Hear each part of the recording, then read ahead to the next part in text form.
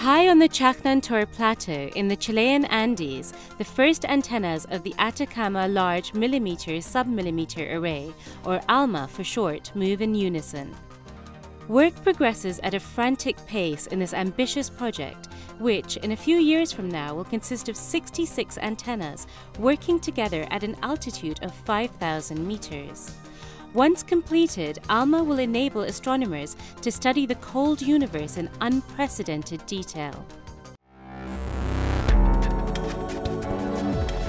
This is the ESOcast, cutting-edge science and life behind the scenes of ESO, the European Southern Observatory, exploring the ultimate frontier with our host Dr. J, aka Dr. Joe Liske.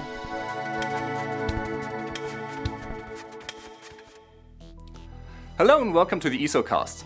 In this episode, we're going to visit the ALMA Observatory in the Atacama Desert in Chile.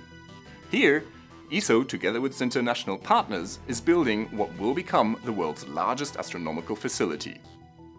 ALMA will observe the universe at millimeter and submillimeter wavelengths. This will allow astronomers to study both very cold objects as well as very distant objects in the early universe. Now, because such observations are disturbed by water vapor in the atmosphere, ALMA is being built in one of the driest places on Earth, the Chajnantor plateau, at an altitude of 5,000 meters, which also makes it one of the highest astronomy sites in the world. Now, ALMA will be operated at two distinct sites. First, there's the array operations site up on the plateau where the antennas are actually located. And then, further down, there's the operations support facility. Constructing the ALMA Observatory in the arid Atacama Desert and at such high altitude is no easy undertaking. Before the antennas are brought to the high site, they must be assembled at the Operations Support Facility, or OSF. Located at 2,900 meters altitude, the OSF also serves as a control center for the antenna array, which is located at the high site.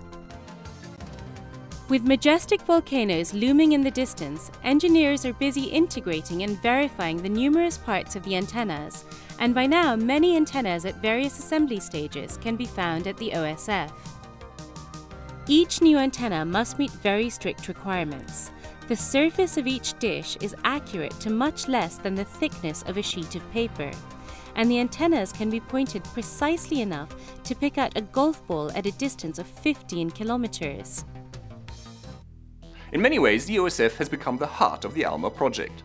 This is where the staff live during their shifts and where much of the daily routine is going on. There are lots of meetings between various groups of scientists and engineers, and there are even scientific conferences that are being held at this remote location. The OSF also houses the two transporters that are used to move the antennas. So with the scientists and engineers assembling and testing the antennas and conducting the operations at the high site, the OSF has become a rather busy and vibrant place. Scientists and engineers test the ultimate performance of the complex system. Pointing and holography tests are performed around the clock, and the experts make sure that only antennas fulfilling the tough ALMA specifications get the green light. After an antenna has successfully passed all tests at the OSF, the time has come to move it up to the array operations site, which lies at an altitude of 5,000 meters. This was successfully done for the first time in September 2009. A giant custom-designed transporter is used to bring up the antenna. As each antenna weighs about 100 tons, this is a delicate task that requires the utmost attention. Two transporters are available, and they are also used to move the antennas to different positions to reconfigure the ALMA array. The array operations site is a place of extremes, with strong winds, low temperatures, and a thin atmosphere. However, because of its extreme dryness and altitude, the site offers excellent conditions for observing the submillimeter radio waves for which ALMA was designed. In addition, Chajnantor offers plenty of space.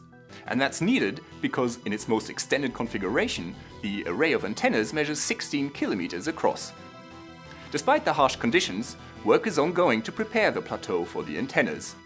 A road network has been built, and the workers are busy with various tasks to finish the construction work. All of the 192 antenna foundations have been completed and some of them are already in use.